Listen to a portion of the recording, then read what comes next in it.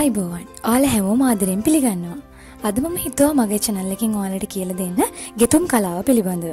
අද ඉඳන් ඉදිරියට අපි බලමු කොහොමද ගෙතුම් නිර්මාණ කරගන්නේ කියලා.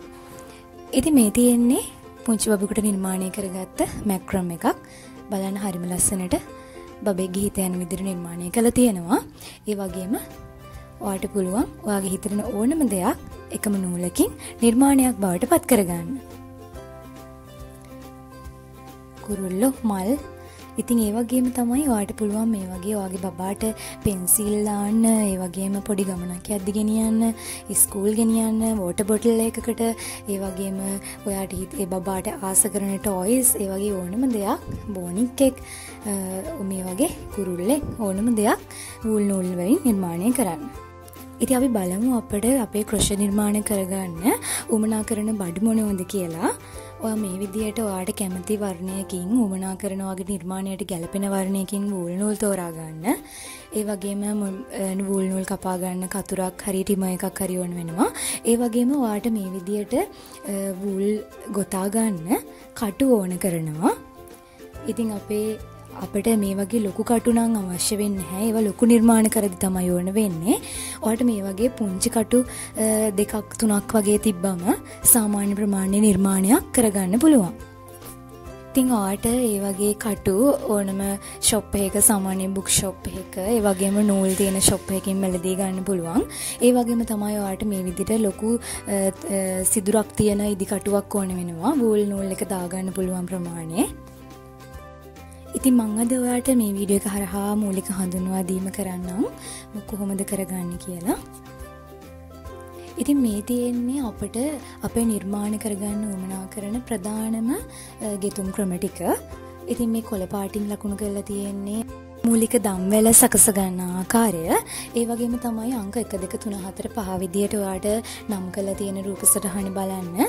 එතන ඔයාගේ තනිමැස්ම ඒ කියන්නේ single crochet, double crochet, triple crochet විදියට ඔයාට තියෙනවා ක්‍රම කීපයක් ඉගෙන ගන්න. ඉතින් අද මම ඔයාට මුලින්ම කියලා දෙන්නම් දම්වැලක් ගොතා ගන්න ආකාරය. ඉතිරිය විදිරි පාඩම් වලදී අපි බලමු. ඉතින් මේ විදියට ඔයා මුලින්ම ඔයාගේ නූල ඔයාගේ හුරු අතට ගන්න කටුව ඔයාගේ හුරු නැති අතට නූල අරගන්න. ඊට පස්සේ මේ විදියට අපි මුලින්ම කරන්නේ ගැටයක් ගහගෙන කටුව රඳව ගන්න එක. ඔයාගේ අත මේ විදියට කතරයක් හිටන විදියට අතේ නූල මේ විදියට ඔතා ගන්න ඕනේ. ඊට පස්සේ ඔයා ඒ හදාගත්ත මේ සිදුරෙන් මේ විදියට ඔයාගේ කටුව මෙහෙම ඇතුළට දාලා එහා පැත්තේ තියෙන නූල කටුවේ රඳවගෙන සිදුර මැදින් මේ විදියට ඇදලා ගන්න නූල. එතකොට මේ විදිහට ඔයාලට පේනවා ගැටයක් ගැහිලා ඔයාට කටුව රඳව ගන්න පුළුවන් විදිහේ ලූප් එකක් නිර්මාණය වෙනවා. ඊට පස්සේ ඔයා මේක ඔයාගේ කටුවේ ප්‍රමාණයට මේ විදිහට දෙපැත්තෙන් ඇදලා ඒක තද කරගන්න.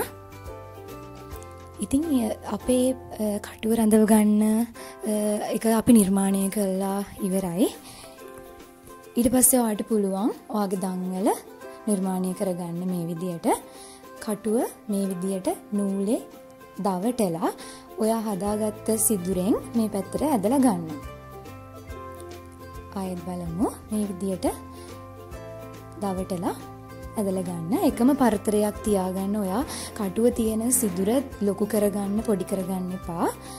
මේ විදියට දවටලා සිදුර මැදින් ඇදලා උඩට ගන්න. ඔයා අනිවාර්යෙන් ඒක අපේ කටුවේ පිටිපස්සේ ඉඳන් ඉස්සරහට තමයි මේ විදිහට ඉස්සරහා ඉඳන් පිටිපස්සට නූල ඔතා ගන්න එපා.